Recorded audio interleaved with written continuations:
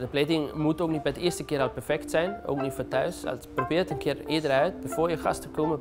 Dan weet je bij de volgende keer precies, oké, als ik begin met het bord, dit moet hier liggen, dit moet daar liggen, dit zet ik hier neer, dit moet erbij en dit weg.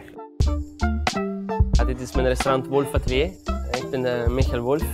Belangrijk ook voor thuis is dat er niet altijd vis of vlees moet zijn. Dus het kunnen altijd vegetarische gerechten zijn met groenten. Maar ook daar telt hetzelfde aan de rest. Denk altijd in het geheel.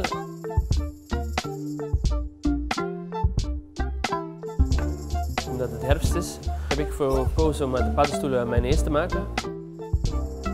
De selderij is uitgestoken en daarna geconfijt. De rest van de selderij hebben we crème van gemaakt. We willen ook voor thuis scheelt niks weggooien. Op dit gerecht zijn rauwe champignons erop. Die zijn gewoon marineerd met olijfolie en zout. Dat bijna iedere groente rauw te eten is. En ook super lekker rauw is. Wat heel goed bij paddenstoelen past is gewoon bieslook. Daarvoor hebben we een emulsie gemaakt met een beetje mosterd. En dat was hem een beetje.